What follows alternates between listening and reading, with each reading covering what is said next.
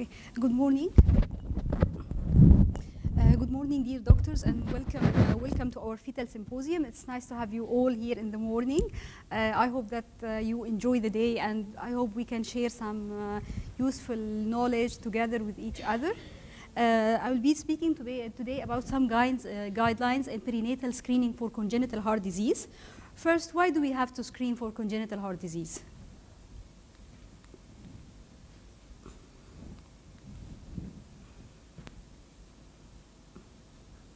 Why is prenatal identification of fetal congenital heart disease important? We believe that screening is important because, why do you think it's important? Why do you think we do fetal echoes? Okay, yeah. Okay, so it's important because congenital heart disease in general makes a big burden to the parents, to the community, to the society. Congenital heart disease is the most common birth defects.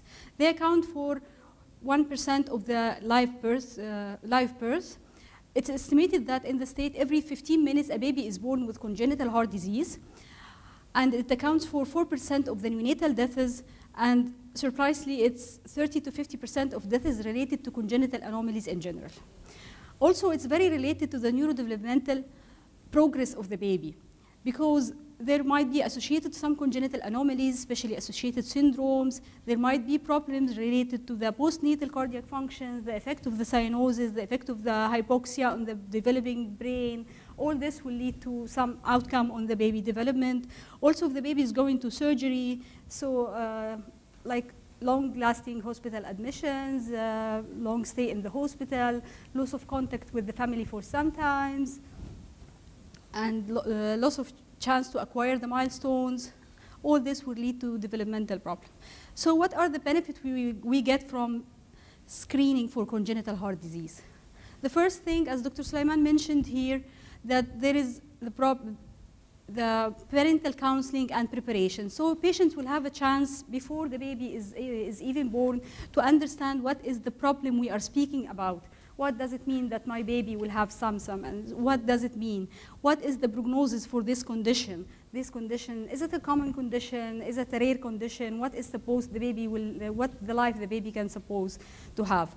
All this will help the family to learn about the treatment options for their child, whether they decide that they will go for treatment or they will decide that they will choose not to treat or palliative or anything. And also, they will make decisions concerning the management approach that is best for their family, and we will start to plan for the specific needs at birth, as we will come to say. Second thing is that it has been proved that it improves the neonatal survival. In a meta-analysis study of 8 observation study, it was shown that prenatal diagnosis reduced the mortality prior to planned cardiac surgery compared with postnatal diagnosis. There was a significant difference in the number. As we can see, one death in nearly 200 prenatal diagnoses compared to 30 of 800. It will improve the neonatal survival, as we said, and it will give us a chance to manage if the baby has any problem that can be treated. The most common thing that we treat is the fetal tachycardia. Again, we can, another set of treatment that is the invasive in utero cardiac interventions like valvuloplasty, like septostomy, like if the baby is having severe problems in his valve, severe aortic stenosis or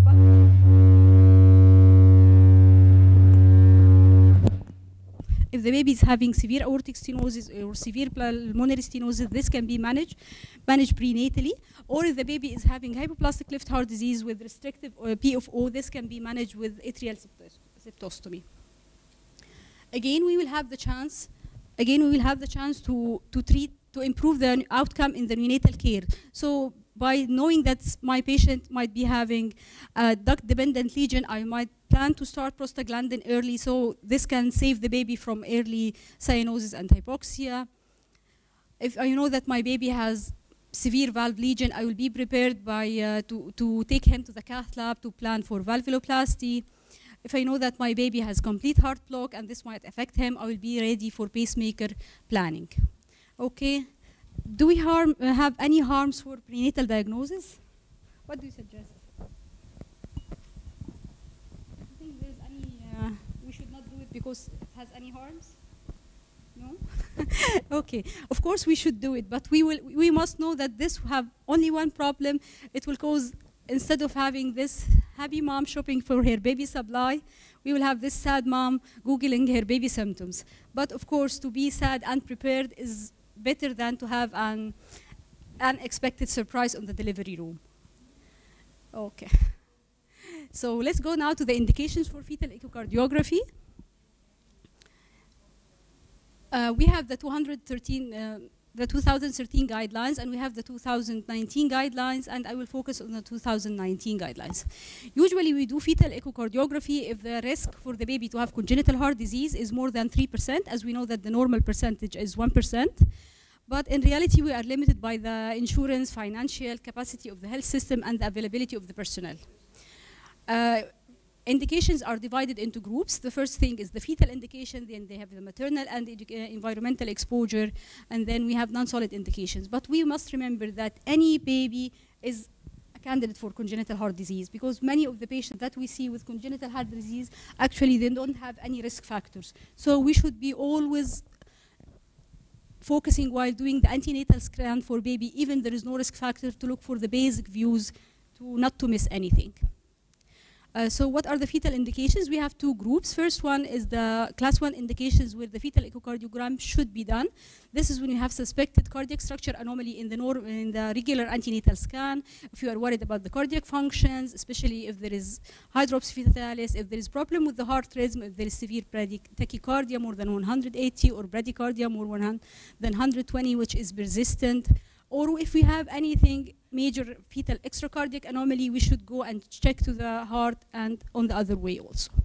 If there is knuckle translucency thickness of 3.5 millimeter or more, or if you have confirmed chromosomal anomalies by invasive techniques, or if there is monochorionic twins. Class 2 indications that the patient might, or it's sensible to refer them if there is systemic venous anomalies, or if the knuckle thickness is between 3 and 3.4. I will speak about few minutes about the extracardiac anomalies. We must remember that the incidence of congenital heart disease in the presence of one or more extracardiac anomaly is 20 to 45%, depending on the population and on the malformation type. If we look here, cardiac malformation has been observed in up to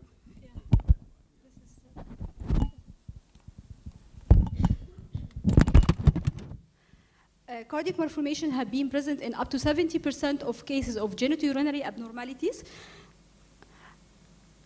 in 30% of omphalocele, 30% of congenital diaphragmatic hernia, and in 20% of duodenal atresia, and 5 to 15 of cases with CNS malformation will also have extracardiac anomalies. Again, if we go to the extra chromosomal anomalies, we must remember that some cardiac defects are highly linked to have some underlying chromosomal anomalies, especially the atrioventricular septal defect and tetralogy of Fallot and truncus arteriosus. Regarding the knuckle translucency, we can see like a very important association between the thickness and the prevalence of the disease. Like if we have, as long as the thickness increase, there is marked increase in the incidence of having the problem. Monochorionic twins are associated with 9-fold higher risk of congenital heart disease. Actually, we don't know why, but there is one hypothesis that the placental vascular anastomosis between the monozygotic twins circulation might lead to fluctuation in the blood flow during early fetal development, causing congenital heart disease, but this is not confirmed. Okay, if we go now to the maternal indications, we will also have two groups. Class 1 indications, which must refer the baby. The most important one of top is pregestational diabetes mellitus, regardless of the hemoglobin A1C level. So even with good control, we should refer. And if there is gestational diabetes diagnosed in the first or early second trimester, we should also refer the baby. And on all assisted pregnancy, including XZ cases, and in phenylketonuria, especially if there is poor control or if the level is above 10 millimole. And on all autoimmune disease, especially if they have positive anti-Sjogren syndrome antibodies, if there is a prior affected sibling. And if there is first-degree relative of the baby who has congenital heart disease, we should refer the baby. And if there is first or second degree relative with Mendelian inheritance disease and there is a history of childhood cardiac affection, we should refer. And last two, if we have retinoid exposure or first trimester rubella infection. Class 2, the baby is reasonable to be referred when there is selected teragenic, mostly drugs like lithium, carbamazepine, ACE inhibitors for many people who are having high blood pressure. Usually, this is why we advise against the use of ACE in childbearing age. In autoimmune disease, if there is positive antibody, but there is no prior affected sibling. And in second degree relative of the baby with congenital heart disease. Let's speak about the diabetes. In this registrar it was done in America. It was speaking about the prevalence and they were looking for the causes and for the association there. It was related, the hypothesis that it's related to the apoptosis, to the abnormal nitric oxide signaling, and to the high level of insulin by itself, because it's a high level of glucose itself, because it's maybe teratogenic to the baby. There is fourfold increase in the offspring of patients with diabetes mellitus to have congenital heart disease. And if there is a single maternal episode of acute diabetic complication, the risk is higher, so suggesting there is a role for glucose in the actual pathogenesis. Regarding phenylketonuria, we have this study. This study included parents, mothers who were treated but poor controlled from the States, from Germany, from Canada, and from Denmark. In this study, they linked the incidence of congenital heart disease with the level of the phenylalanine. So as we see here in the table, as the level of the phenylalanine increase, the incidence highly increase. They found that there is 14% of their patients have congenital heart disease, and the international ratio is from 12 to 15. Okay. We see non-solid indication, and usually we receive many patients in the clinic to refer for these causes, as many of them as single isolated umbilical artery, focus, echogenic focus, maternal fever or viral infection, isolated congenital heart disease in a second degree relatives. Okay, now if we diagnose the baby with congenital heart disease, what is our next step to do? First, as we said, that there is high association between congenital heart disease and other types of congenital anomaly, we should start to screen for other problems. So when we find congenital heart disease, we will go to look outside the heart again to ensure that we are missing anything. Then we will refer to the specialist. As we know, congenital heart disease, we will have to refer to a fetal medicine. We will have to refer to pediatric cardiology. We'll have to refer for genetic assessment, because genetic assessments are highly associated. We have this huge table that I believe we are all struggling to memorize. And then if there is any chance for fetal therapy, as we said, like in patients with arrhythmia or patients who need invasive interventions, if there is a chance in the place we are working for, then we will plan for the follow-up. Follow-up will depend on the nature of the disease, if we are expecting any progress, like if there is a problem in the cardiac functions, if we are expecting anything to worsen, if we are expecting any valve to get more narrow. So all this will determine how much we would see the patient. Then we will start to plan for the delivery, and this is very important. Delivery should be planned in a facility with appropriate level of care for the mother and neonate. We will come to this also later. Neonates with ductal dependent lesion and most other critical cardiac lesions should be delivered in a facility with level 3 neonatal ICU and pediatric cardiology expertise. If this is not available, transport should be ready. There has been no evidence to suggest that C-section would protect the baby, and no evidence to support that early planning for delivery would benefit the baby. The American Heart Association has put a guidelines on the delivery room recommendations. So if we need a special preparation in the delivery room, we have this four categories where it must be done special recommendations, like in DTGA or uncontrolled tachycardia, or it's reasonable for the patient with hypoplastic heart disease with restrictive or intact interatrial septums, or it might be considered in tetralogy and epistine and total anomalous, and is not needed in like simple shunt lesions, simple fallow, in most in ductal dependent lesion, we may not need a special delivery room, but we need to initiate the prostaglandin early in the NICU, and then if we have controlled arrhythmia, it's fine that we don't need any preparation. Thank you. Thank you.